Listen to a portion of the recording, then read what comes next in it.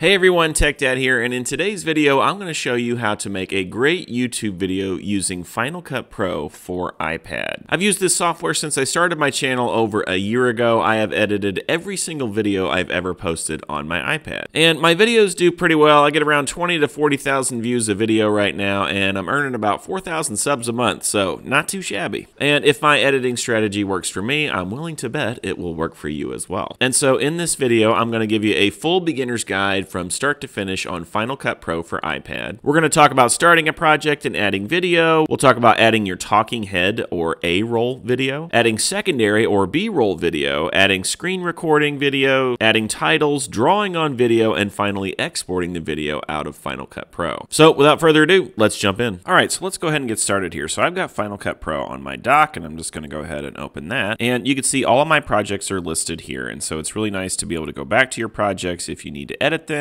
or even grab some video that you had in these projects. But I'm just going to go ahead and start a new project. So if you click New Project, you can select New Project. And then we need to give our project a name. So I'm going to call this Final Cut Pro on iPad. Once you've titled it, you can click Continue. And now you have an opportunity to grab some video from various places. So you can actually record with this camera that's on the iPad. You can grab from your Photos app, from the Files app, or you can do live multicam. Now here's the deal. I have filmed on the Final Cut Camera app on iPhone. And that's actually what's recording right now. And so you can use that app to beam your video right to Final Cut Pro for iPad. I have another video that talks about this in more detail, and I'm going to link that at the end of this video. I'm not going to go into detail on Final Cut Camera here. So I want to select blank project because I am actually going to send my videos from my iPhone to Final Cut Pro right now. Okay, so you can see here I've got my video content in my project now, and I'm ready to start editing. And we're actually going to edit the video that you just saw, this intro to this video. And so you can tap on any video piece that you want, and you can actually grab a clip by using the slider. But when I'm editing my A-roll content, I like to put the whole clip down into the timeline.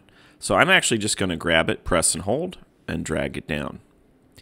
Now, what's great is with the iPad, you can pinch and zoom to get more detail and more accuracy, so you can get the playhead where you want it to. And the first step that you really need to do when editing your A-roll footage is to get rid of all the dead space and to get rid of all the errors. And so here I pressed the play button, and then I came and sat down in front of the camera. And so I'm just going to zoom in, and I'm going to move my playhead right to where I want that. And then once you have the playhead where you want it and the clip is selected with yellow bars around it, you can go down here and clip the scissors and it will cut.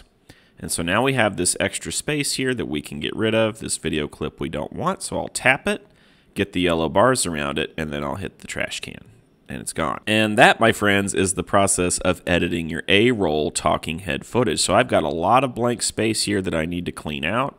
I've got some errors here where I might have messed up talking, and I need to go through and move my playhead, select the clip, cut. Move the playhead. I'm going to get rid of that error. Select the clip, cut it, and then you can select the clip you don't want and trash it. And you'll notice I really like to keep the audio really tight. And so that's really important to keep your video nice and clean and keep it moving. People have short attention spans. You don't want uhs and ums and dead spaces and things like that. So I'm going to spend a few minutes and clean up the rest of this A-roll footage. I'm going to just be clipping away. And if you don't have an Apple Pencil is fantastic for precision in editing with Final Cut Pro. But you can also use touch, so you can use your fingers or a combination of touching with your fingers and the pencil. I absolutely love using Apple Pencil to edit. All right, so I'm going to clean this up, and then we'll talk about B-roll footage. Okay, so now I've got my A-roll footage all cleaned up, and I just wanted to point out something that you can turn on a feature here in the settings and the timeline options where you can play audio when you're scrubbing. This is useful as you get better at editing. You can play through your video content really quick. If I have that setting turned on, you can scrub over and hear your video very easily. But if you don't like that, you can actually turn that off, and I'm going to do that for this demonstration. So now I can scrub and there is no audio. You can only hear the audio when you play it. Now let's talk about adding B-roll footage. So I took some B-roll footage, and B-roll is what goes over top of your A-roll footage. And so this is great for making your video more interesting, or it's great for just demonstrating what you're talking about on screen. And so here in my introduction, I'm talking about how I use Final Cut Pro on the iPad, and so it'd be great to show a clip. And so I've got a clip of footage here, and so you can actually select a portion of your clip in the previewer right here. And so I'm just going to grab a small portion of this and pick it up and drop it in there. Now, once you drop B-roll footage, make sure that you press and hold on it, and I like to hit Expand Audio Components, and then select the audio component and disable it, because you don't want any white noise or muffled noise in the background while the B-roll footage is playing. Something else I like to do as a tip for B-roll footage is make sure you have some B-roll footage that goes over your talking breaks, because there's sometimes an awkward break right there. Well, the B-roll footage lets it look nice and clean and sound good. And then I also like to end B-roll footage when I pick up with a new clip where I'm talking again. That just makes it look nice and clean as well. So once you got your B-roll footage in there, you can adjust it if needed, and then when you're happy with it, it's good to go. Now, let's talk about a different kind of B-roll footage, and that is putting in a screen recording as B-roll. So screen recordings, if you record your screen on your iPad, you can actually pull down right here and there's a record button. If you don't see that, you can add it with the plus button. So I do screen recordings a lot when I'm demonstrating on the iPad, and those will drop into your Photos app. And so to get that screen recording, I'm going to hit this down arrow, and you can select from Photos or Files. And I'm going to select Photos. And so let's say I've got a screen recording here that I want to add in. It will drop it into my project, and then I can select a clip of it. So I'm just going to do it where I start from the home screen, and I'm going to cut off the end of that video, and then I'm just going to drag it in. Let's take a look at this B-roll footage. Notice how that it's not filling the whole screen, and you can actually see my video in the back. That doesn't look very clean, so to change that, we can click the Inspect button and select these two squares right here, and there is a Scale to Fill button. And so I'm just going to select that, and then you can see it populate the whole screen now, and so it's going to look nice and clean. However, when you do that, you'll notice that it's actually zooming in on the clip a bit. And so if you don't like that zoom in effect, there's another way to solve this problem that I like to use. And it's up here with this star circle button. I'm going to select that, and Graphics and Generators. And at the bottom, there's just a solid background. And I'm going to select it and drag it in. And you want to make sure you put your B-roll footage on top of that black background.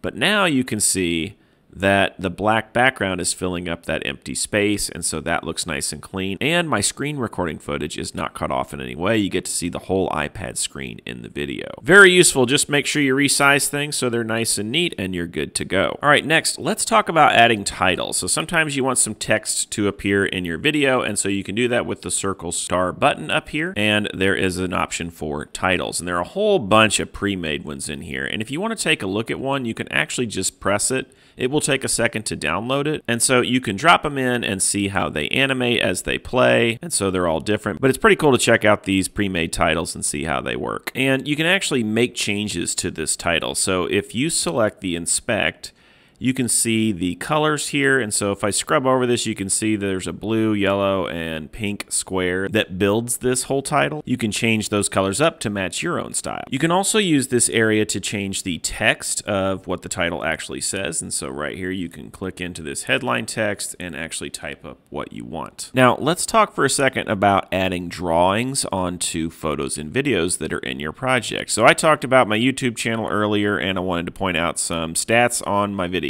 So I can actually go to Safari and grab myself a screenshot of my channel. And so I'm just going to do that. I'm going to grab a quick screenshot with the pencil here and click the check mark so it goes into my Photos app. And then I'm going to go back to Final Cut Pro, and I'm going to use this down arrow and go to Photos and select the photo, the screenshot that I just did. And now that's in my project. So I'm just going to take it and drag it in here, and I'm going to resize it so it fills this whole portion of the video. And you'll notice if I use the playhead, it's not filling the whole screen. So I'm going to hit Inspect and the two squares and Scale to Fill.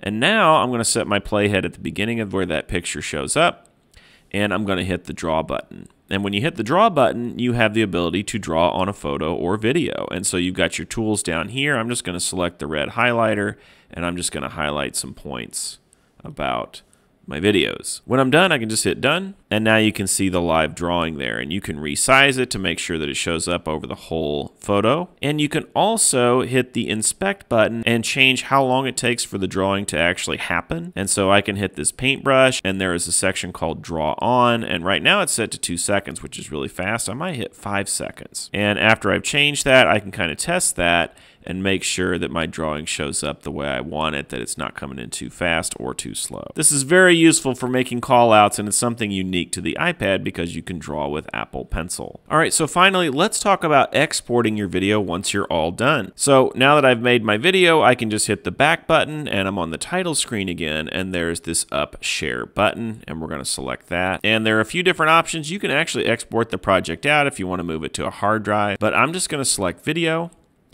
And you'll want to just go with the default options because it's going to pump it out the way that you recorded it. So if you did 4K, HDR, it's going to keep those settings.